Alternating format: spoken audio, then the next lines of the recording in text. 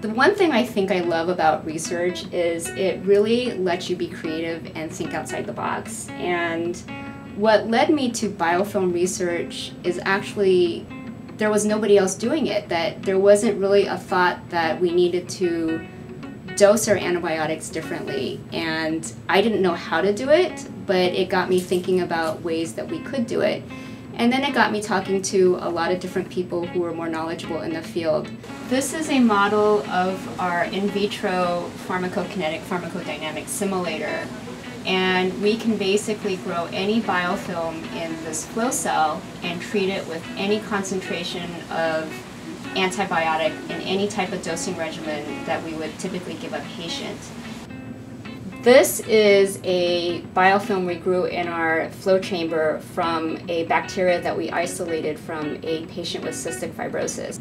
And everything that you see that is green is live, and everything that you see that is red is dead.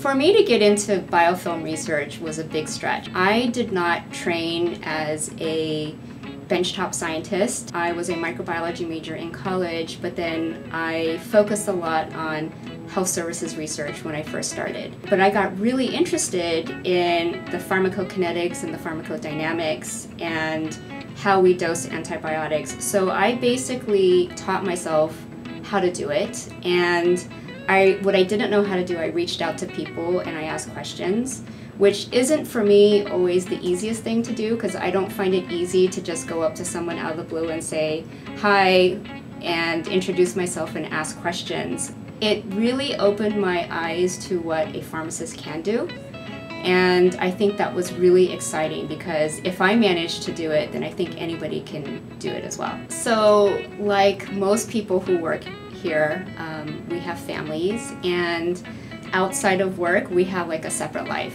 So my life centers around my middle schooler and my new high schooler, and I spend pretty much every weekend either sitting on a hot baseball field or in a hot gym watching a volleyball game. One of the other things our family likes to do is we like to go to Hawaii to visit family.